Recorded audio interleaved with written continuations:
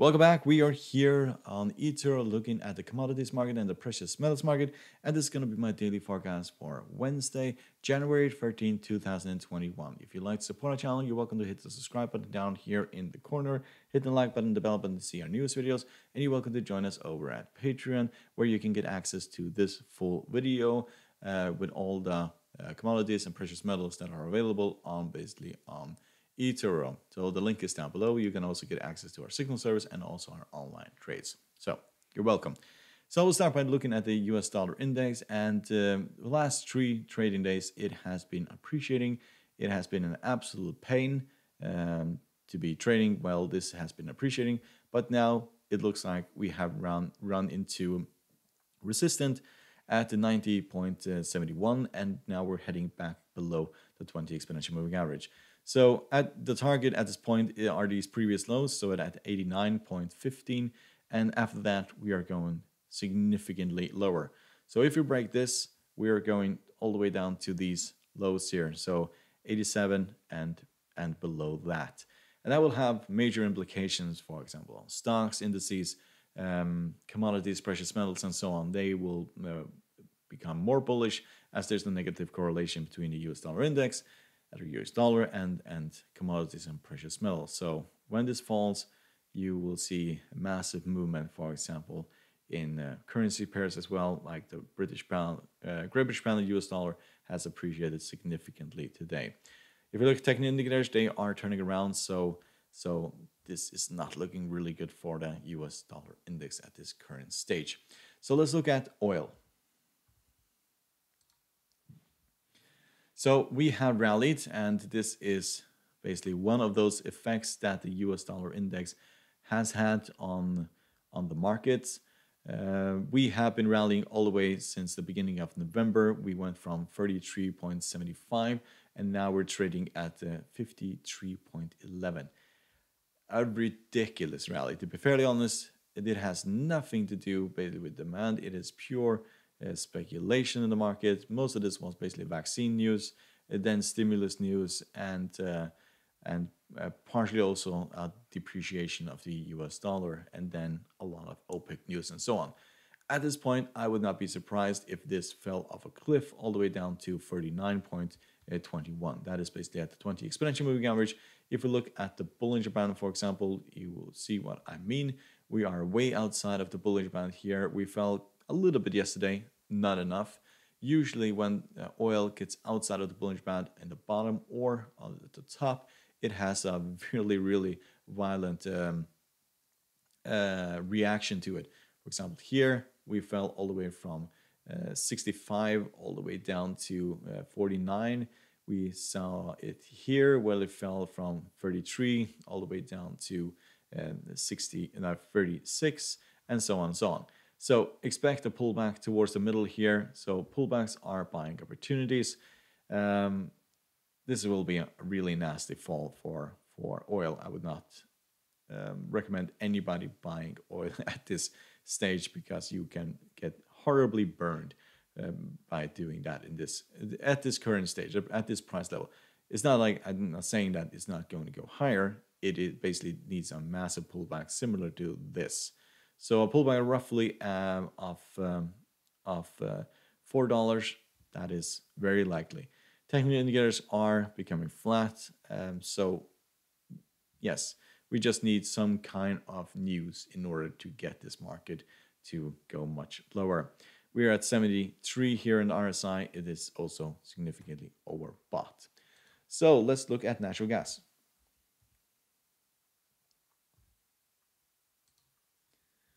Yes, we have rallied towards the top of the Bollinger Band, and then we crashed. So whether or not we are basically trading underneath the 50. So if we were trading above the 50, that would be a lot more encouraging, but we are not. We're trading underneath the 50. But I think that we're just going to see more of the same. So we have fallen, rallied, fallen, and rallied again. I think we are heading back towards the lower part of the Bollinger Band, roughly for 2.4. That is basically where I think we are going. If you look at technical indicators, they are turning around. The RSI, the MACD are both becoming negative. CCI is still bullish and MACD is still bullish. but this is not a very good indication that you pull back this aggressively when you hit the top of the Bollinger Band. So I would not be interested basically in trading this until we basically pull back from the 200 moving average, or we basically break the 200 moving average. So let's look at copper. So copper has also been basically all over the place today. We were outside of the bullish band here, fell quite aggressively, and then rallied from the 20 exponential moving average. At this point, we are most likely going back towards the top here of the Bollinger Band, and that is 3.669. A pullback towards that 20 will mostly be a buying opportunity, as it has been major support for a very long time. So if you wanted to basically enter this market, you should have entered it here with a target of these previous highs. Technical indicators for this are, well, they are fairly mixed. The MACD is big and negative, the stochastic is negative, CCI and the RSI are bullish at this point. There's a lot of room to the upside, so this market can go much, much higher. So let's look at gold. So we may see gold rally from here, and the reason for that is because the US dollar is starting to depreciate again. We are right at the 200 moving average, so this is probably as good as it can get if you want this to rally from here. So the 200 moving average and the bottom of the Bollinger Band, both of them are looking like they are supportive.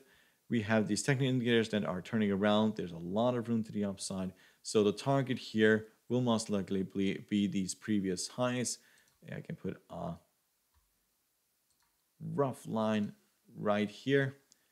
This area will most likely be the highest in this market. So give or take roughly 1953, there's where you should expect major resistant in this market. If we manage to break above this, then we're heading to 2000, and after that to 2100. 200 moving average, we have tested it twice now. We have not broken significantly through, basically rallied from it. So that is a very encouraging sign. So a stop loss underneath here with a target of this round area here. That is most likely what is going to happen at this current stage. So let's look at silver. So we have rallied from the 50 moving average, and it's very similar to gold. We have a top here that we are most likely going to test again. That's at roughly $27, and at the moment we're trading at $25. So roughly $2 up. That's where we'll find resistance. If we manage to break through this area, which is fairly bigger than this, then we're heading to the very highs here. Technical indicators are turning around, so it's very likely that we are going to go higher. If you trade this, buy it, I would consider having a stop loss right underneath here in order to minimize your risk if it goes the other way. So let's look at platinum. We can see that we have rallied from these lows. So we hit support here at 10.05, and now we are at 10.74. So a fairly big rally today, and it looks like that this is just now is ready to go higher. We may pull back a little bit towards the 20 exponential and then head back to these previous highs. Technical indicators are turning around, so that is a very encouraging sign for this. As the US dollar also starts depreciating, this should also continue higher. So let's look at pallium. So as you can see, we found support here at the 50 moving average. It looks like we are about to turn around here. The target would be first the top of this Bollinger Band, which is 2.462. After that, these previous highs, and we have not managed to break through these previous highs for a really, really long time now. So 2.516 is basically the highs in the market. Expect a lot of resistance when you get there. And if we break that, then we're going significantly higher. We have just been trading back and forwards constantly.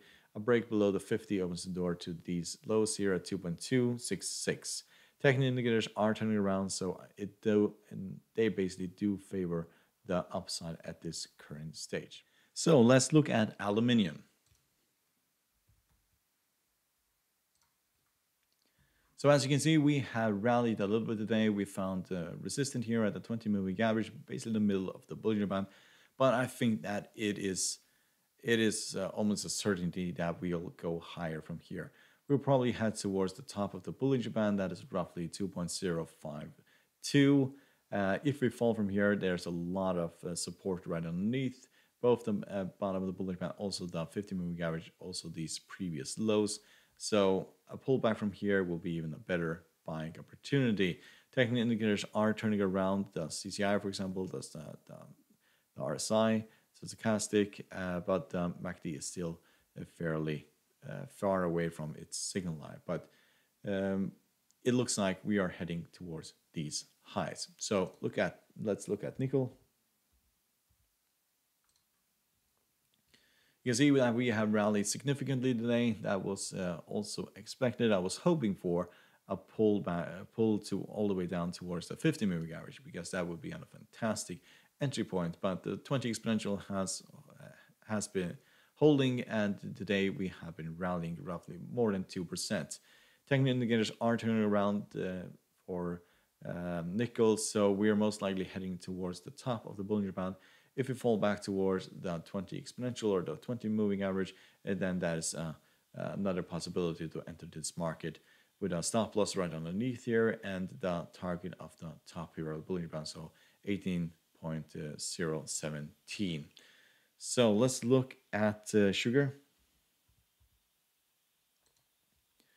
We can see that we continue this decline towards 20 exponential. These technical indicators are getting actually more negative. So we'll most likely touch the 20 exponential. If that holds, then that is an indication that we'll turn around from here. Otherwise, if it breaks, then we're heading to the 20 simple and the 50 underneath. So there's a lot of support underneath. Also, these previous highs offer a lot of support. So around this area here, there should be a massive turnaround. So I'll put my stop loss underneath the 50. The target would be these highs of 0.1628. So let's look at cotton. We can see that it continues to rally. I was hoping for a bigger pullback towards the 20 exponential. That has not happened, but it only means that we'll have an even bigger fall if this continue increasing this way. So at this point, technical indicators are still very positive, but the RSI is significantly overbought. So this could fall at any point. I would not buy into this at this point. I will wait until we fall towards the middle of the Bollinger Band, and then we could buy into this. So yes, let's look at cocoa.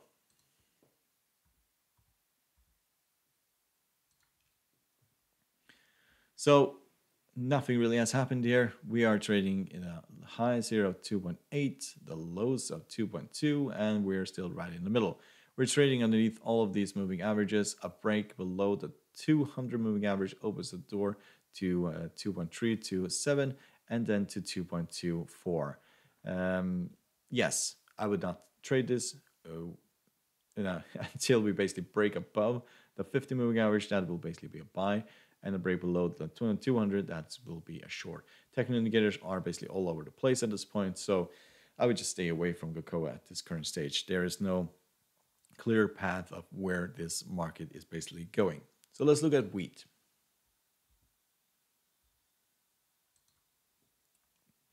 So wheat has rallied significantly today. So we ran into major support here at the 20 exponential moving average, rallied all the way to the top.